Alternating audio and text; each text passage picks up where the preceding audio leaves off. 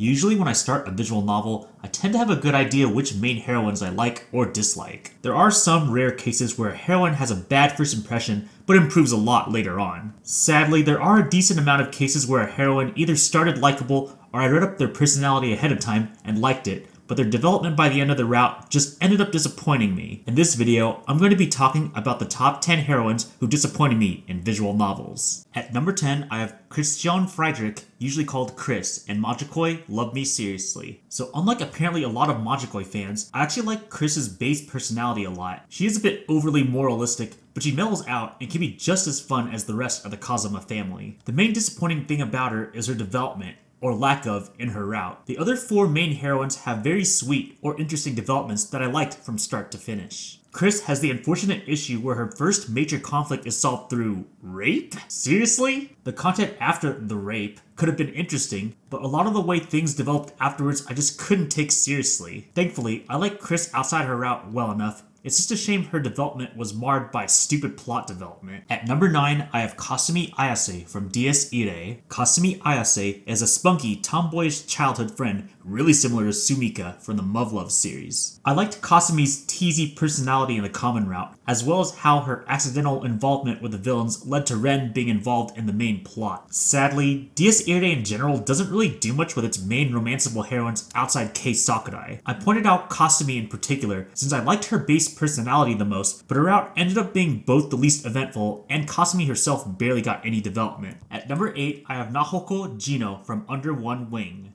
I think Under One Wing, while not a top tier visual novel, is a relatively underrated moege, kinda under the shadow of If My Heart Had Wings and Aokana, in terms of similar writing and flight-related club stuff. The other three main heroines have solid enough writing and character development in their routes. However, Nahoko is yet another case of her common route base personality being good, before disappointing me. This time, the reason her route was disappointing was how her character turned out. If there's one thing I learned, friends with benefits routes are almost never written well, and Nahoko's just confused me. Unlike other ones I've read, I just have no idea why it turned out the way it did. It's a shame. Nahoko had some potential interesting issues. It's just the way the route turned into friends with benefits and her being a bit sadisty ruined my enjoyment of it. At number 7, I have Yuri Hisaka from Bokuten, Why I Became an Angel. Similar to Chris, I actually like Yuri's base personality a lot. She had some really interesting issues, mostly related to how much of a pushover she was, and Bokuten wasn't exactly shy on going all in on character flaws, so I was interested to see how her development would turn out. Sadly, Yuri happens to have a literal she-devil of a sister, Momo. Momo took edginess to the next level, being an obnoxiously manipulative bitch for her age somehow, and when she started to do lots of reverse rape, yes you heard me correctly, that's when the route turned from stupid to one of my least favorite routes of all time. Yuri had so much potential, and for her development to be marred by one of the stupidest plot developments I've seen in visual novels really stung a lot. At number 6, I have Reina Kanome from Making Lovers. Making Lovers is one of my favorite slice-of-life visual novels due to the comedy and adult-age romance. When I was looking up character traits ahead of time, Reina seemed to have ones I may like,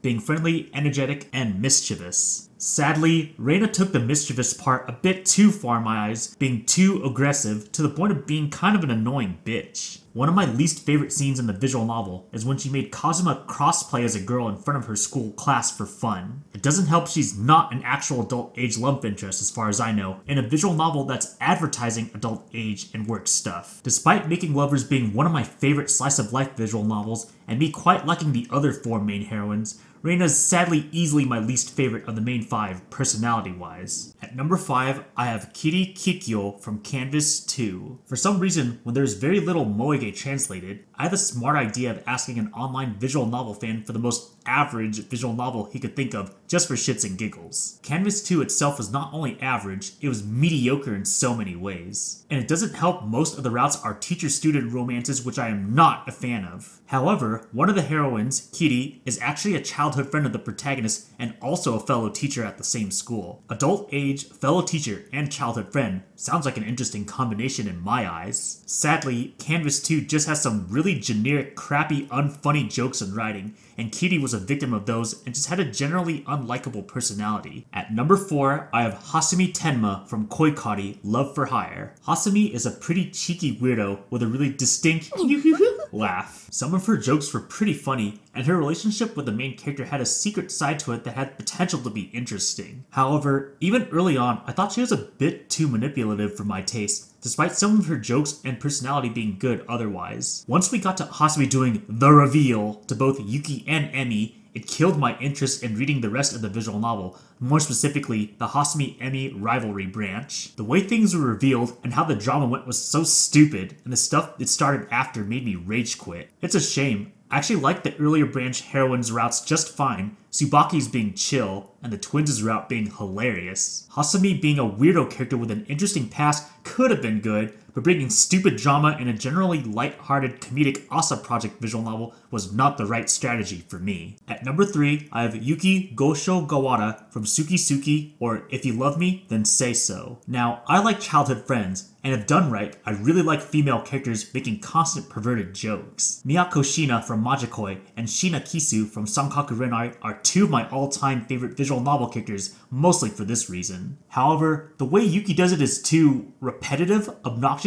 and outright bitchy. I've complained about visual novel humor where a heroine does unfair protagonist shaming, calling them perverts even when he wasn't doing anything. Yuki does this type of humor arguably worse than any Ubisoft visual novel, her making the perverted comments on purpose, then pulling the, oh, protagonist replied? Well, you're the pervert card. She tries to play it off as a, teehee, I'm just joking, but the fact that she does this constantly makes her too much of a bitch in my eyes. Apparently, Yuki's route is actually pretty good in terms of drama, but I just hated how her humor was done in the common route, so I just did not care to do her route. What a waste of a potentially good childhood friend with perverted humor. Speaking of Ubisoft, at number 2, I have Meguru Inaba from Sanoba or Sabbat of the Witch. If Meguru wasn't hit by so much of the Ubisoft humor I hate so much, she could have potentially not only been my best Sanoba girl, but also one of my favorite visual novel heroines. I really like her intro in the story, being one of the first clients Nene and Shuji get when they're trying to help other students with their problems. Her development of wanting more friends, despite being a gamer, has that relatability factor, and her slowly showing more of her energetic side over time was nice to see. Also, in her route, she has some of my favorite heartwarming moments in the whole visual novel,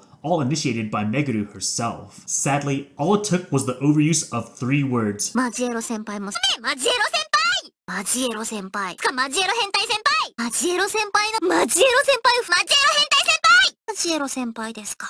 Majiero senpai na Majiero senpai ya! Majiero senpai no Majiero senpai! Majiero senpai! Majiero senpai wa. As I keep saying, I hate Ubisoft humor that makes heroines unfairly and constantly call the protagonist a pervert even when he didn't do anything. Meguru sadly does this the most in Sanoba, and also does this humor the loudest and most annoying, and does it constantly both in common route and her route. This overuse is what brought down Meguru to an okay at best heroine, which sucks since, as said earlier, her development and moments in her route could have been one of my favorite heroines in visual novels, and I could have been one of those many Ubisoft simps that exist. At number 1, I have Ageha Himeki from Konosora or If My Heart Had Wings. In the common route, I quite liked Ageha, and she was probably my best girl at the time. A tomboy redhead childhood friend who was both an energetic friendly person, but also a female bro in terms of helping the main character getting into the glider club. Seems like the perfect transition into interesting romance. So remember earlier for Nahoko from Under One Wing, I do not like how Friends with Benefits routes turn out in visual novels. A lot of that started from Ageha's route, which took the Friends with Benefits thing to an obnoxious level. See, for the vast majority of the route, Ageha does a lot of running away and not properly communicating. Some of it eventually made sense, but at the time, it was frustrating dealing with her as both a love interest and a potential member of the Glider Club. The Friends with Benefits thing was super annoying, as Aoi, the main character, keeps trying to confess to her, but she keeps avoiding the love issue. But the fact that Ageha clearly gets jealous of her sister Hotaru when she tries to get into the picture, but still being avoidant and bad with communicating related to the romance front was frustrating. The route eventually ends with her giving an okay reason for her acting the way she did, I guess, but not enough for me to immediately forgive her. And she never properly apologizes, and in fact becomes kind of a bitch with how much she teases Aoi by purposefully not confessing back in his face. A huge shame, really. One of my potential favorite heroines, turning into one of my least favorite heroines and heroine routes in an otherwise great visual novel. And there you have it, the 10 visual novel heroines that most disappointed me. What did you think of any of the visual novel heroines I put on this list? Do you agree or disagree with any of them? Which visual novel heroines personally disappointed you? Feel free to leave a comment below.